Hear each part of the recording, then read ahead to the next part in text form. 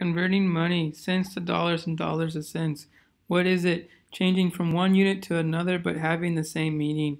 Why? Helps to convert other units. Interesting fact. It takes 8 minutes and 19 seconds for light to travel from the sun to the earth. We're going to, in these examples that we're about to do, we're converting dollars to cents. So if you follow these 4 steps, you'll be golden. Step 1, separate the left side and right side. Step 2, convert the decimal to cents.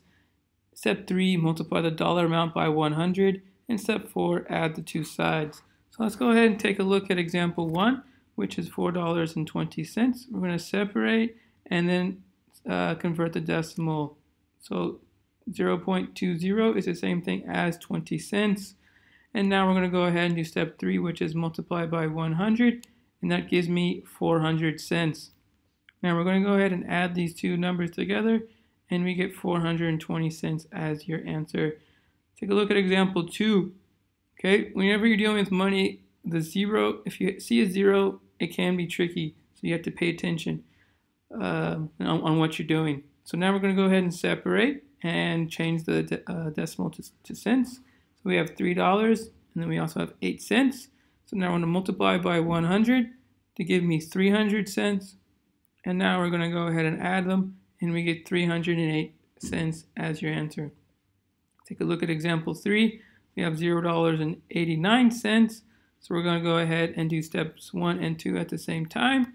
Now we're going to go ahead and multiply 0 by 100. And remember, anything times 0 is just 0. So we have 0 cents for your dollars. And then now we have 89 cents on the right hand side, and now we do step 4, which is add them, and we get 89 cents as your answer. Now we're going to move on to go to the other way, cents to dollars. As you can see, the steps have changed. So step 1, separate the number by expanding. Step 2, convert the left side to dollars. Step 3, add the 2 sides. Step 4, add your decimal and drop the cent sign. So let's go ahead and take a look at example 1, which is 459 cents. So we're going to go ahead and separate by expanding. We're going to separate by multiples of 100. So 400 cents and 59 cents. So we're going to change the 400 cents to $4. And now we're going to go ahead and add them together. And then we can just change the addition sign to a decimal and drop the cent sign to get $4.59. Now we're going to do example 2. So we have just 4 cents. It's a little hard to expand. So we're just going to go ahead and add some empty zeros just so that you can see it visually.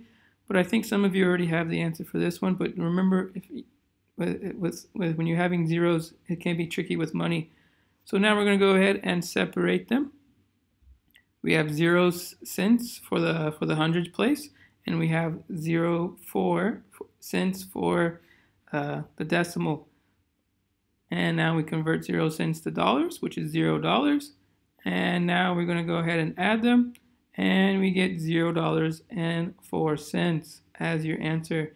Take a look at example 3, where we have 1,107 cents. We're going to go ahead and expand them, and we get 1,100 cents and 0.7 cents as your expanded part. Now we're going to go change 1,100 cents to $11. Now we're going to go ahead and add them. So as you can see, I've left the 0 there because when we're dealing with this example, if you have a 0 in the tens place, you have to keep that in when you change it to dollars. So now we add them together, and you get $11.07. So for examples 2 and 3 can be tricky. Just remember that to pay attention on those. So now it is your turn. So I'm going to give you the answers in about 3 seconds. So you should go ahead and pause the video. In 3, 2, and 1. Here are the answers. If you got them correct, well done. If you didn't, remember there's always tomorrow.